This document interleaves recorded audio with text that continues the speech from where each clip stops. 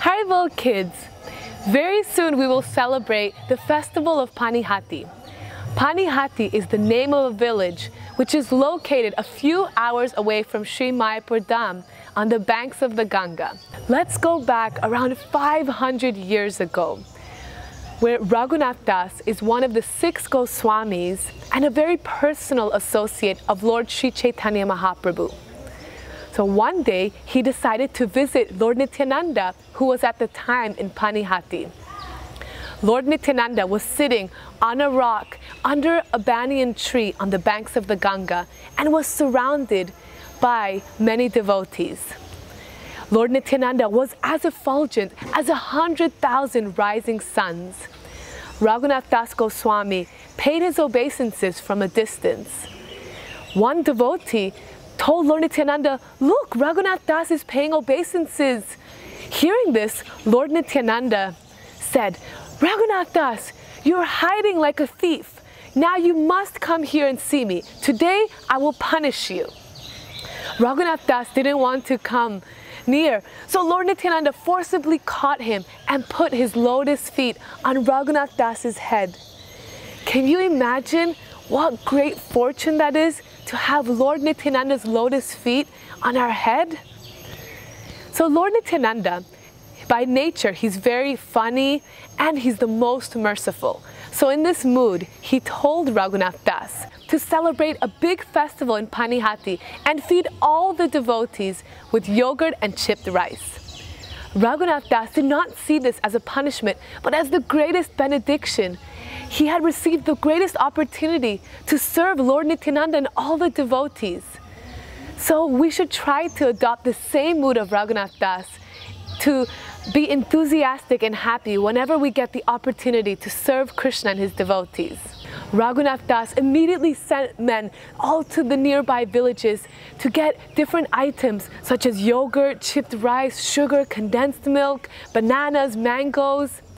And when everybody was hearing about this festival, brahmanas, scholars, and different devotees assembled at Panihati to celebrate this festival that was coming up.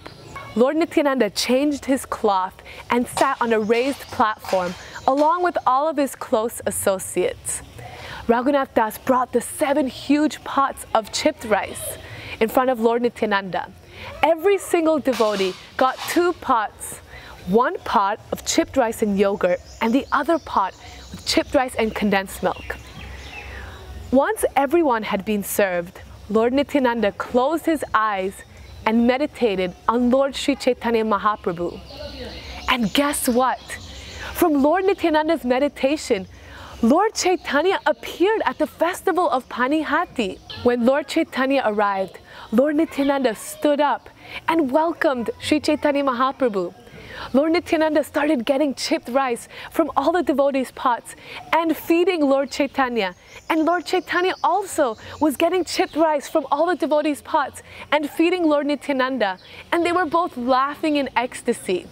Lord Nityananda was walking through the devotees, but no one could really understand why he was laughing and walking around like that. But only a few fortunate souls could see that Lord Chaitanya Mahaprabhu had appeared at the festival. So in this great ecstasy, Lord Nityananda offered a seat next to him for Lord Chaitanya, and both brothers began to eat the chipped rice. They went into great ecstasy, and the holy names, Hari, Hari, resounded the entire universe. Lord Nityananda washed his hands, and the brahmanas offered him garlands, chandan, and betel nuts, which he then distributed to all the devotees with his own hands. He then rested, and in the evening went to the temple of Raghava Pandit. He filled the entire world with ecstatic love by his chanting and dancing. Lord Nityananda's dancing cannot be compared to anything within the 3 worlds.